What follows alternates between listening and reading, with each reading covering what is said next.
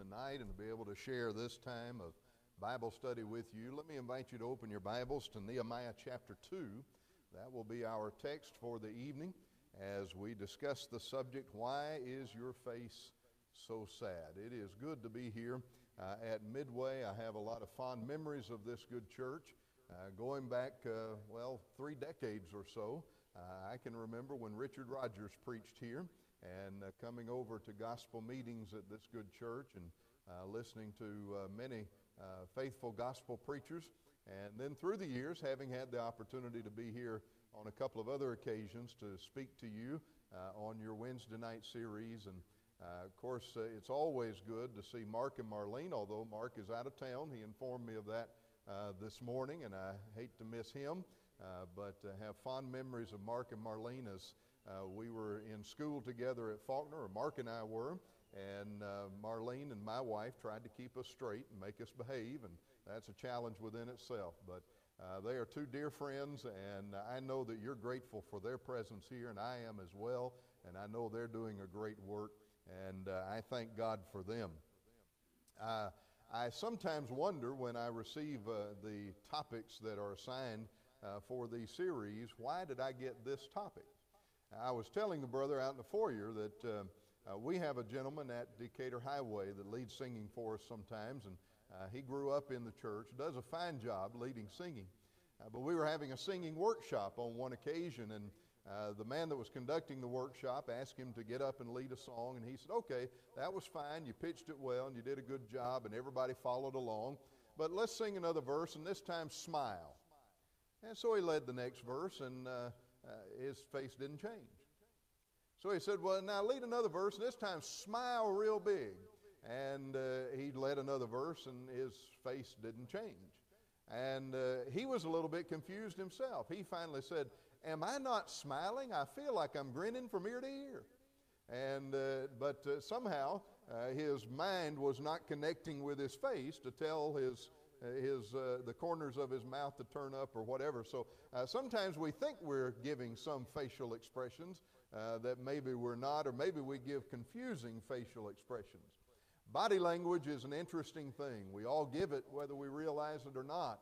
Body language can tell us a lot about what someone is thinking, about what someone is feeling, and about various other things that they may be going through at that time. If you're a parent, you've experienced body language. You ask your child, who did this? And you start to see one of your children fidget a little bit and look down at the ground and be evasive, and they don't want to answer the question straight. Well, body language is telling you who did it, isn't it? And so we learn to read body language from many different people. If somebody comes toward you and they got a big smile on their face, they seem to almost be jumping out of their skin. Well, you know something good has happened. You may not know what it is, and you may wait for them to tell you, but you know something good has happened to them. That's body language, and we all read body language. Now, the countenance or the face is something that we take a look at, and that is the easiest to read. As a matter of fact, I looked up some facts about smiling. Now, I know our text is about being sad, but let's think about smiling for a moment. We're told by those that have studied such things that smiling can boost your mood. It can do so more so than chocolate. Now, I love chocolate, so I have a hard time really believing that. But nonetheless, they say that smiling can boost your mood more than chocolate. It can even boost your mood more than some medications that are prescribed for mood boosting and so forth. And so it is important for us to learn how to smile. Even a forced smile sometimes can make a complete difference in someone's disposition. They tell us that it takes somewhere between 5 and 53 muscles to smile. Now, you've probably heard the old adage that it takes more muscles to frown than it does to smile. Well, that's actually not true. And I don't know where that came from and how that was purported upon us. But it's not true that it takes more muscles to frown than it does to smile, so it's easier to smile. But smiling will do a lot more for you than frowning will. And it will do a great deal to changing your disposition and your outlook. A smile is easily recognizable. As a matter of fact, it's the most recognizable element of body language that any of us can convey. A smile can be recognized from as far away as 300 feet. You can see somebody a football field away, and if they're smiling, you can tell it, and you recognize it almost immediately. I'll tell you something else you may not realize, but a smile can be recognized even when it's not seen. Did you realize that? My first paying job when I was a teenager, outside of working for my dad was a contractor, and so when he needed good free labor, I was the oldest boy and I was it. But he would feed me well, so I don't guess it was entirely free. But my first paying job outside of working for my dad was for a little radio station in my hometown. And I remember when I first started working there and started doing some things on air, that the program manager who was training me, he said, "Now always remember, when the microphone is on, smile." I thought, that's an odd thing. I said, "Why do I need to smile? Nobody's going to see me. They're only going to hear me." He said, "Believe it or not, people can hear you smile. Your voice changes when you smile. You sound better when you smile." And so he encouraged all the people that worked for him to smile. And I've found through the years that it is indeed true. And so even though you may be talking on the phone to somebody, if you've got a grimace on your face, guess what? It's going to come across in your voice. But if you'll smile, you could even say some things they might not enjoy hearing. But if you smile about it, it'll come across a little bit better. And so always remember to smile. And smiling is contagious. You ever sat and looked at somebody and they just sit there with a grin on their face, and next thing you know, the corners of your mouth are turning up? You ever looked at a baby and you just smile at them, and before you know it, they're trying to copycat, and they want to smile too? A smile's contagious.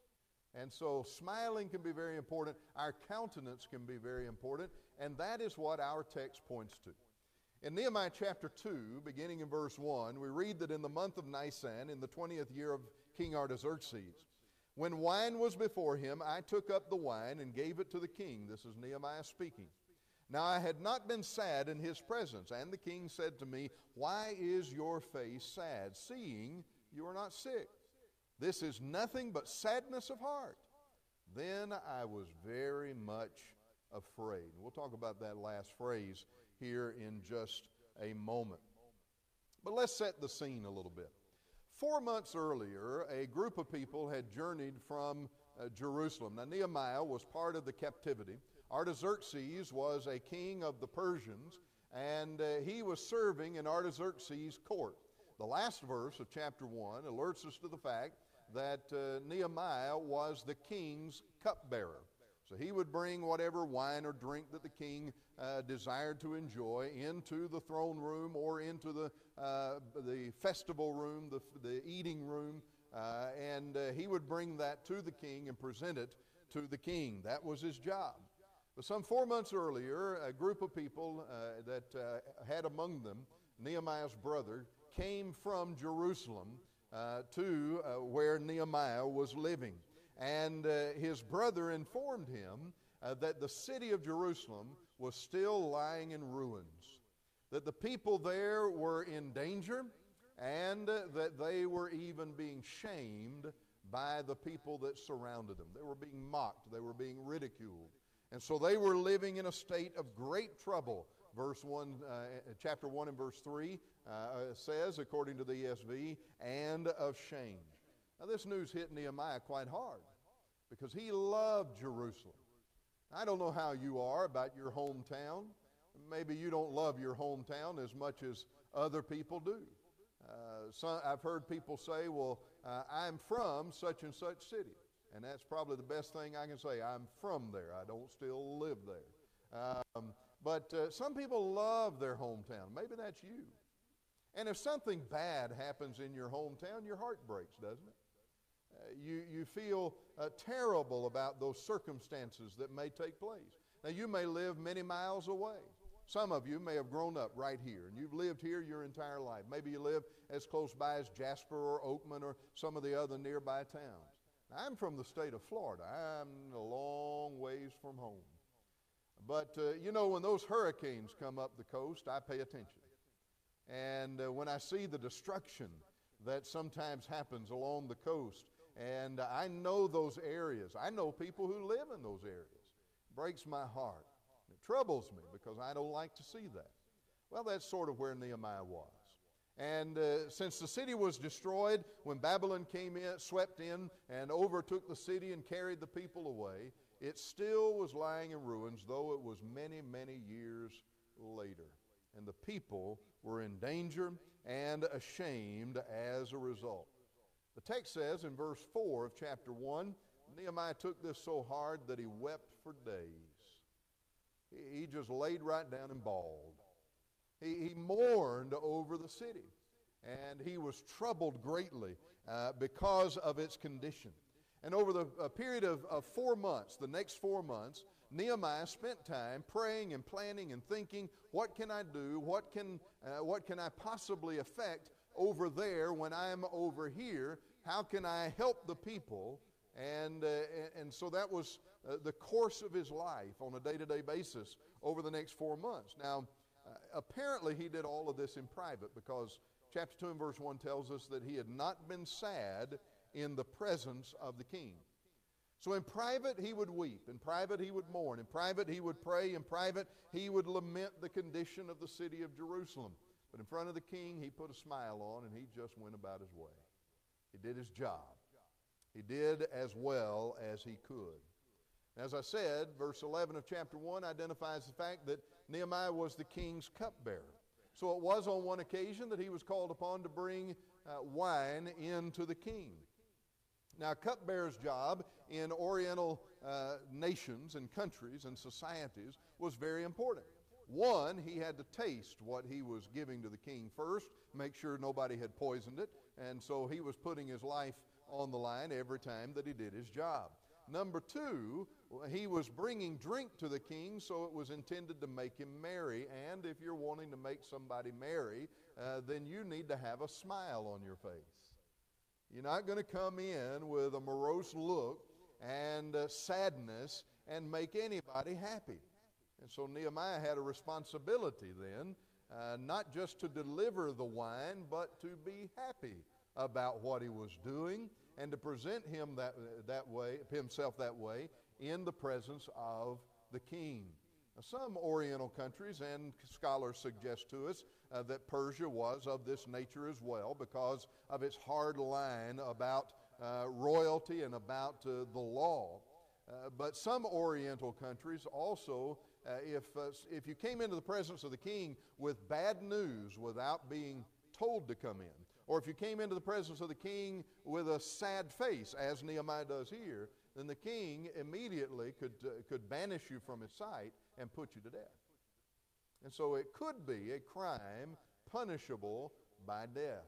The book of Nehemiah never suggests that that was the case, except for that phrase at the end of verse 2, Nehemiah was afraid. He knew it was not good that the king had recognized what he had been enduring all of this time. Now, somebody said maybe this was Nehemiah's Blue Monday. I don't know what exactly struck Nehemiah at this particular point. For him to endure this for 4 months, praying and planning and weeping and mourning over the condition of his hometown, and yet never showing these emotions to the king. But on this day, when he walked in, the king knew immediately that something was wrong. But instead of throwing him out of the throne room, instead of banishing him to death, something unexpected happened. Artaxerxes showed concern for Nehemiah. Artaxerxes showed compassion toward Nehemiah, and he wanted to know from Nehemiah what was wrong. And so quickly Nehemiah tells the king of all that was going on in his hometown, of all that was happening in Jerusalem. And he prefaces it with his own question. Why should my face not be sad when the city of my fathers lies buried, desolate, and in ruins, according to verse 3. Now, this tells us something about the man Nehemiah. Nehemiah was a man we might call a man of sorrows. He was affected by the things that went on around him. He was affected both negatively and positively. Emotions are not a bad thing, and I know men and little boys have often been told men don't cry, and men don't do this, and men don't do that. Well, I'm here to tell you, Nehemiah was a man. If you don't believe that, you read the rest of the book. This guy knew how to get things done, and he had to stand up to some very difficult people. Nehemiah was a man, but Nehemiah didn't mind weeping. He didn't mind showing his emotions when it was appropriate. And he did so. But what that indicates to us is that he had a very tender heart for the things that were important, and especially things that affected the people of God. His concern was for his people and the land of his people, and it superseded any concern that he had for himself. This day he was overwhelmed. This day he was overtaken. And it didn't matter, really, if the king had banished him from the throne room, if he had sentenced him to death, Nehemiah was still going to feel the same way that he felt about what was taking place in Jerusalem. In Matthew chapter 9 and verse 36, we're told that on one occasion Jesus looked at the crowds and he had compassion for them, for they were harassed and helpless like sheep without a shepherd. You remember in John chapter 4 when the disciples went into the city of Sychar in order to get food, Jesus begins a conversation with that woman at the well. And as the disciples come back from the city and they said, "Here we have food," Jesus says, "I have food you know nothing of." Now the disciples suspected somebody came along behind their back and fed him. But Jesus makes it a little more clear when he says, "My food is to do the will of him who sent me and to accomplish his work." You ever been so overcome by an emotion or by a purpose, by something you had, a task that you had at hand, something you had to do that you just forgot to eat, that you forgot you were hungry? That ever happened to you? Well, it happened to Jesus. And on this occasion, though it didn't have to do with his food, it had to do with his countenance, it happened to Nehemiah. So the question still remains, why was his face so sad? Well, I think there are a number of reasons why Nehemiah was so distraught over the condition of his city. One, Nehemiah was a man with a burden. He had a burden for the people of God. You know, Jeremiah is known as the weeping prophet. Jeremiah said in Jeremiah chapter 9, "Oh, that my head were waters and my eyes fountains of tears, that I might weep day and night for the slain of the daughter of my people." It was a man who looked at the condition of the people, and all he wanted to do was cry. All he wanted to do was weep. Nehemiah understood that. Although his was many years later, and although it was for a different reason, but he saw that though the city was destroyed, nobody had gone in to rebuild, nobody had gone in to restore, and the people there were in danger, and they were ashamed. And he, like Jeremiah, was ready to weep. On one occasion, Jesus stood over Jerusalem, looking down from the Mount of Olives, and he said, "O Jerusalem, Jerusalem, the city that kills the prophets and stones those who are sent to it. How often I would have gathered you, your children together as a hen gathers her brood under her wings, but you were not willing." Jesus lamented the condition of the city, and that's what Nehemiah was doing here. Nehemiah had a burden for the state of the city of God. The people were in exile, and they were in exile for a reason. They were in exile because they had forsaken their God, and they had gone into idolatry and into sin.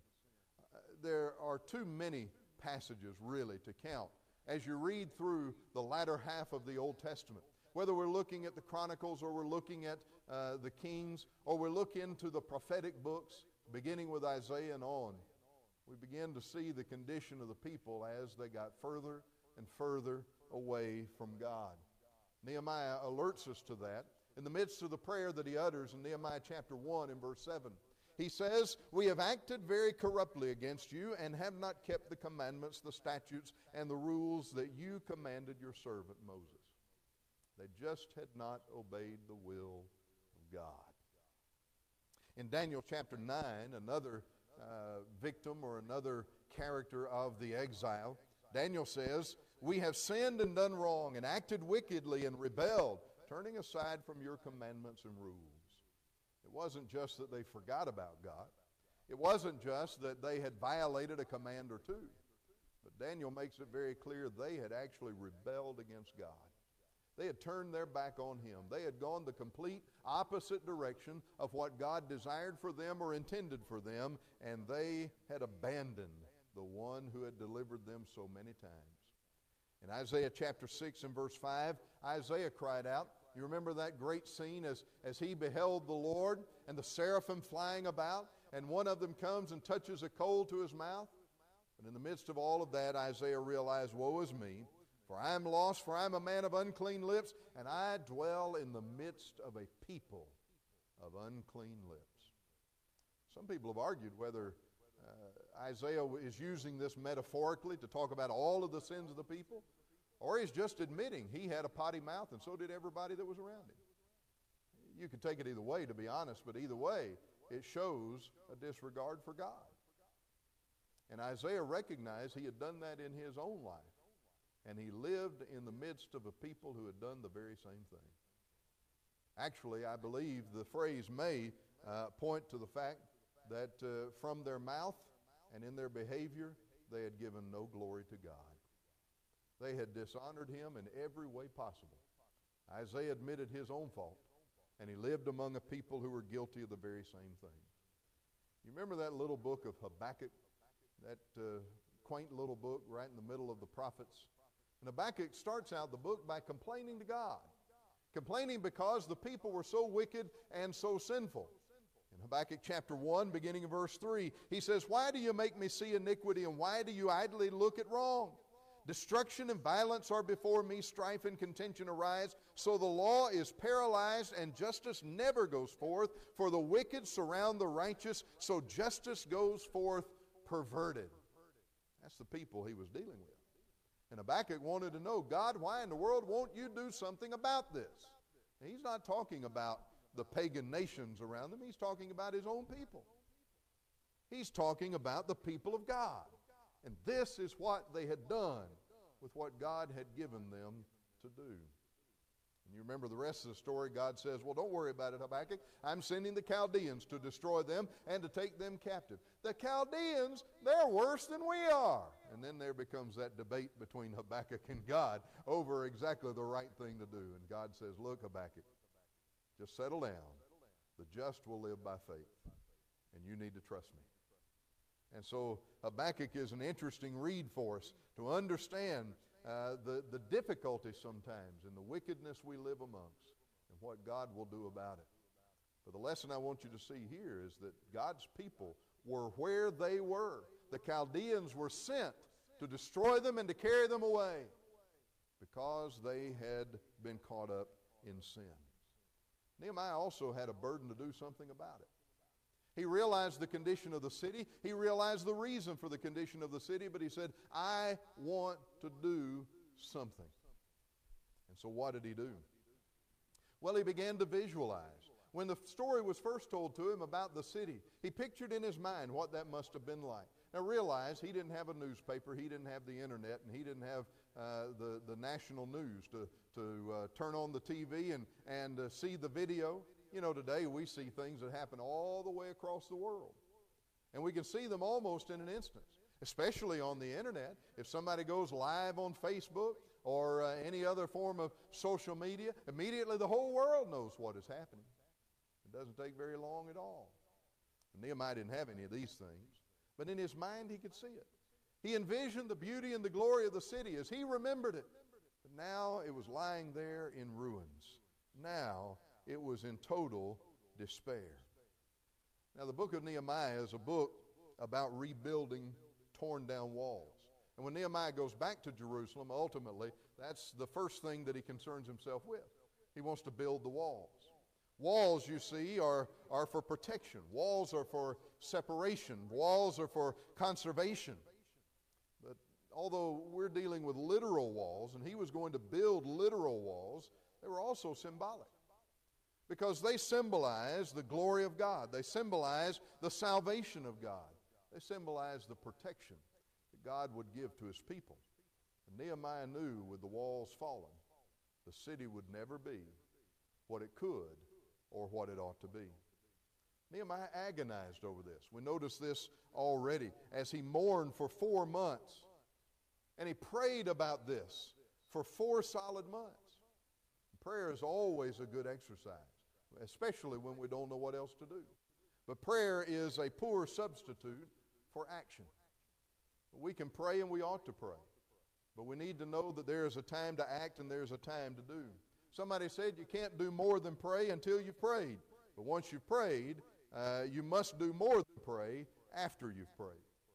And it'll take all of our effort to get the job done.